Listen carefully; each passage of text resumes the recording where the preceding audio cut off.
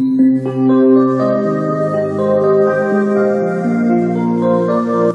understand the idea of the celestial sphere, first think of the Earth in space. The stars all around us look as if they could be on the inside of a huge distant sphere.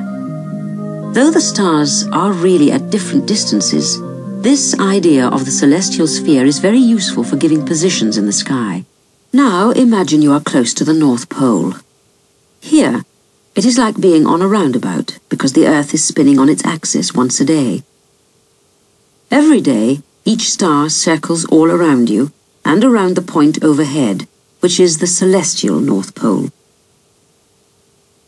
There is, of course, a celestial South Pole as well, and the celestial equator circles the sky halfway between the poles. Positions on the celestial sphere are specified by two coordinates.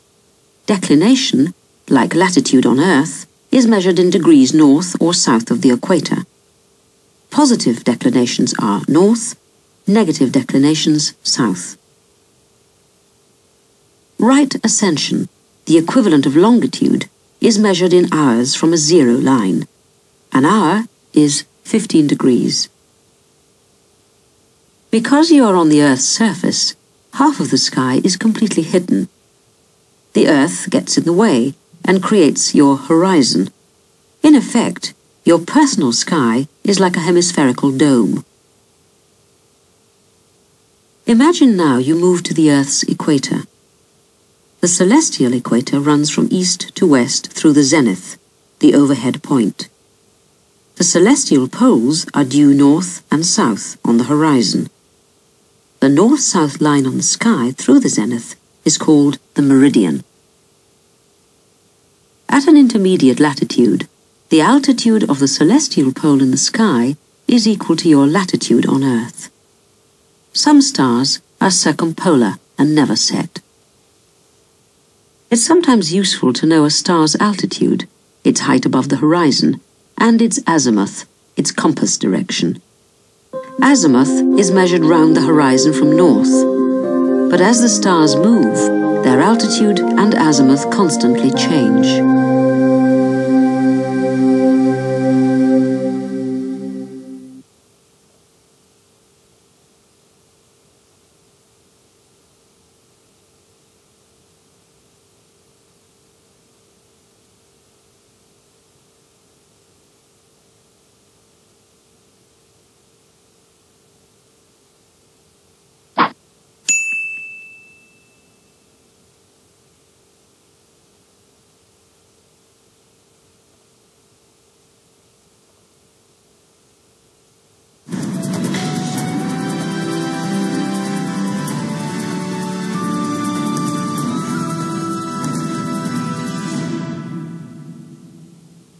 Hi, I'm David Fuller from the Eyes on the Sky video series.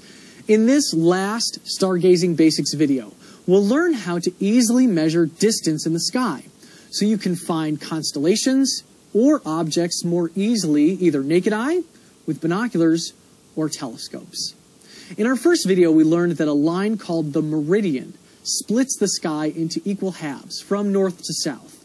If we were to place a giant protractor in place of that line, it would appear as if the sky was 180 degrees from horizon to horizon. Although space is actually infinite, our minds have difficulty comprehending that, so our eyes make the night sky appear like a half sphere. So for all practical purposes, it's easier to think of the sphere when we look out at the sky. And though distance on a sphere should technically be measured in radians, degrees is a concept people understand more readily, and it works for our purposes. So horizon to horizon, say from the east all the way to the west, is 180 degrees. That's easy enough. And if we measured another large distance from horizon to the zenith overhead, that would produce a right angle, or 90 degrees. Still pretty simple, right? But to measure smaller angles than that, we need a measuring tool. A ruler doesn't work because that would be for linear measurement, and holding a protractor to our eyes, that's a bit impractical. So what to do? Easy. Use your hands. Check this out. Hold your hand at arm's length. Now spread your thumb and pinky as far away from each other as possible. If you look across your thumb and pinky, that distance is approximately 25 degrees. Now don't worry, this works for almost everyone. Don't believe me? Look for the Big Dipper in the night sky. See the last two stars in the bowl of the Dipper?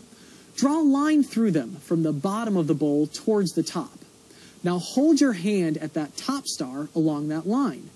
The other side of your outstretched hand should now be near the second magnitude star, Polaris, the North Star, because that distance is just about 25 degrees. But sometimes we need to measure even smaller distances than 25 degrees. This time, hold up your forefinger and pinky and stretch them out. The distance across them is about 15 degrees. This is about the distance from Polaris, that star we just found, to Kochab, another second magnitude star in the bowl of the Little Dipper. For another smaller tool, just hold up your fist. Across the top of your fist from side to side is about 10 degrees of sky. Find Cassiopeia, which is sort of opposite in the sky from the Big Dipper across Polaris. If you measure from the bottom point of the W shape to the opposite tip, that is about 10 degrees approximately. To split that in half now, hold up these three fingers. This approximates 5 degrees in the sky. Those two stars at the end of the Big Dipper are about 5 degrees from each other, or the tip-to-point stars in Cassiopeia are about that as well. Hold up your hand and see if your fingers match that. It should. And lastly, the 1 degree tool. Simply hold up your pinky. This one amazes people because the actual angular distance across the full moon, though it sometimes appears huge in the sky, is only half of a degree. So holding your pinky at arm's length, you can cover the whole moon. Of course, mixing and matching these can help you find even more. Two hands like this can measure halfway across the 90 degrees of horizon to zenith, approximating 45 or 50 degrees or so. Use other combinations to create 30, 35, or 40 degrees just by using two hands. But how will you know how far an angle is in the sky? By using a star chart. The declination lines will tell you degrees, but only in that direction. Try downloading the Sky Maps, all sky star charts each month. These charts are about 180 millimeters across. Now that's not terribly useful to use a ruler at the edges as the sky diagrams are stretched there, but you can use a ruler with millimeters on it to measure approximate angular distances in the sky for most other areas on that chart, helping you to hop from bright stars or well-known constellations to the dimmer ones. Just estimate the millimeters and then you can estimate the angle. Give it a try, it's really easy and works for just about everyone. Thanks for watching. I'm David Fuller. Keep your eyes on the sky and your outdoor lights aimed down by using dark sky-friendly lighting fixtures so we can all see what's up.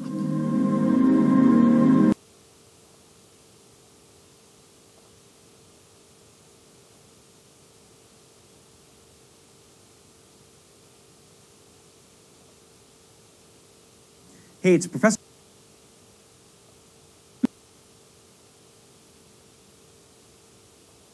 As the Earth rotates. This star, the North Star, was useful for navigation for thousands of years and remains useful to this day, leading any navigator in a northward direction, no matter where you're standing in the Northern Hemisphere. But for reasons that we now know have to do with Earth's motion around the Sun, the celestial sphere changes very slowly throughout the year. Different stars are visible at different times of the year, as well as different constellations, and this was an important method of marking the passage of time. Rather than any meaningful message from the gods, this phenomenon occurs simply because we can't see stars behind the sun, because it's way too bright, and at different times in Earth's orbit around the sun is blocking different stars. We can only see stars during nighttime, when the half of the Earth we are on is pointed away from the sun. So some constellations go missing and others appear until we get back to where we started, all in a predictable annual cycle. The line that the sun traces in its movement across the sky is called the ecliptic, named as such because if the moon crosses this line, we have the potential to see an eclipse. We now understand that this line, followed by the planets as well, is simply the plane of the solar system. But the sun's path changes depending on the time of year, in a way that correlates with the seasons. So what are seasons, and why do we have them? Many people think that this has to do with the Earth's distance from the sun. Farther away, colder, winter. Closer, hotter, summer.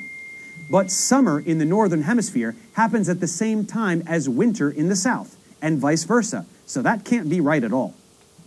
Instead, the seasons occur because of the tilt in Earth's rotational axis. This is the imaginary line that the Earth spins around.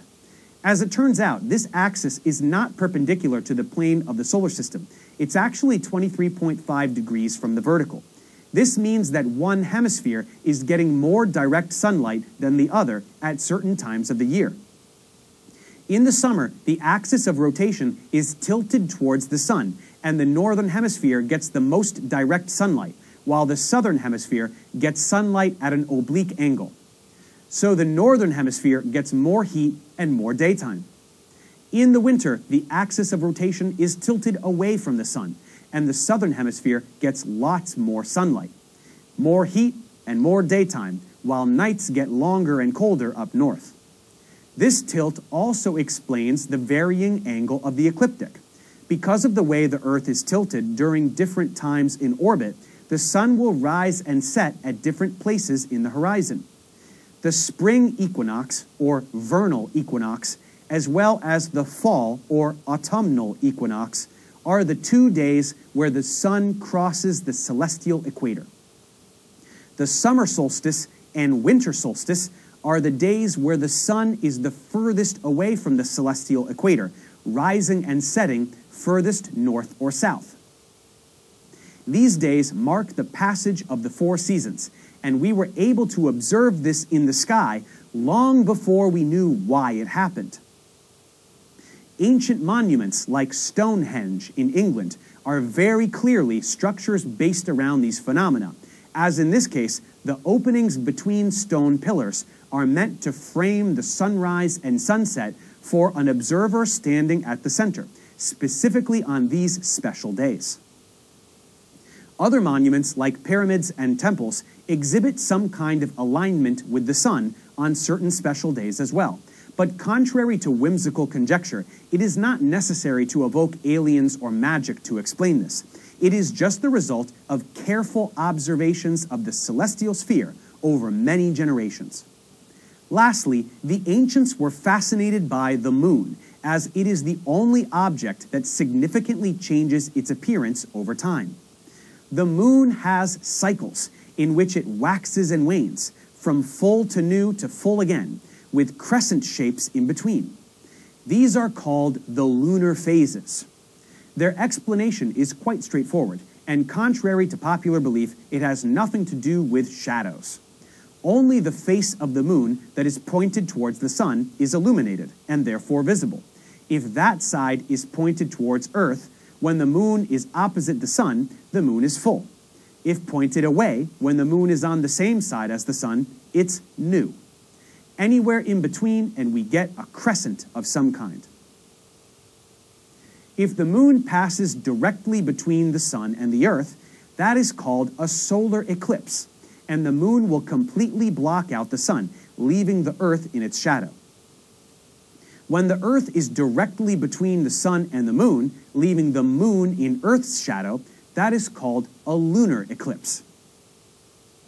These were mysterious sights in the ancient skies, often interpreted as ominous signals from the gods. But just as with everything else, we began to learn how to predict these events as well. Let's continue and see what happened next in our quest to understand the cosmos.